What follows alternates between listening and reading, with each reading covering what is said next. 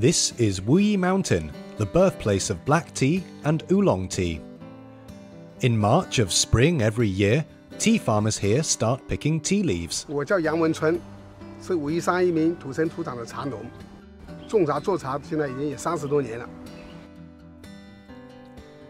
Planting canola plants in tea fields is a secret that Yang learned from a professor. This cross-planting method made his tea plantation an environmentally friendly one, and no chemical fertilizer and pesticides are used here. Liao Hong is one of the many agricultural researchers who turn fields into their classroom. This practice of encouraging researchers to help farmers solve problems they have encountered started more than 20 years ago. Xi Jinping, then working in the Fujian provincial government, launched this practice.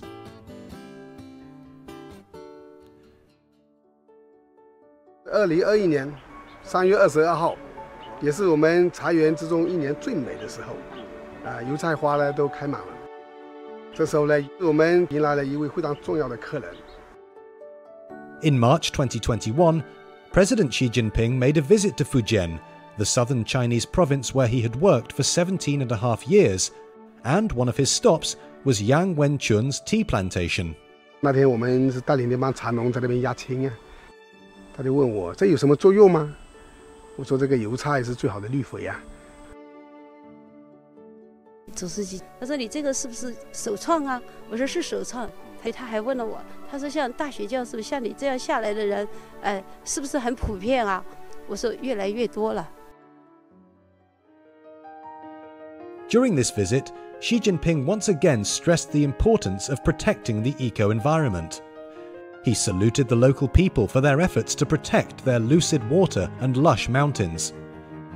He met some tourists and had a friendly chat with them. 你是从哪儿来啊？这地方好吧？地方好美啊！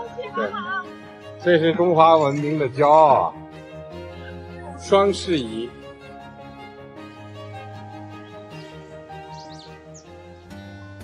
在同纬度是在全世界里面，它的物种最多、保护的最完整的，没有工业的，森林覆盖率呢也是非常高的。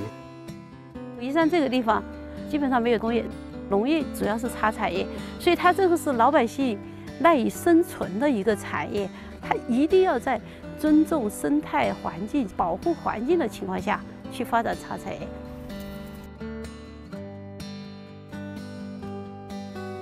非常幸运，能够生活在一个这样的环境优美的地方。我们一定要尊重自然，敬畏自然，顺其自然。我们也努力做好一杯安全健康、老百姓能喝得起的放心茶。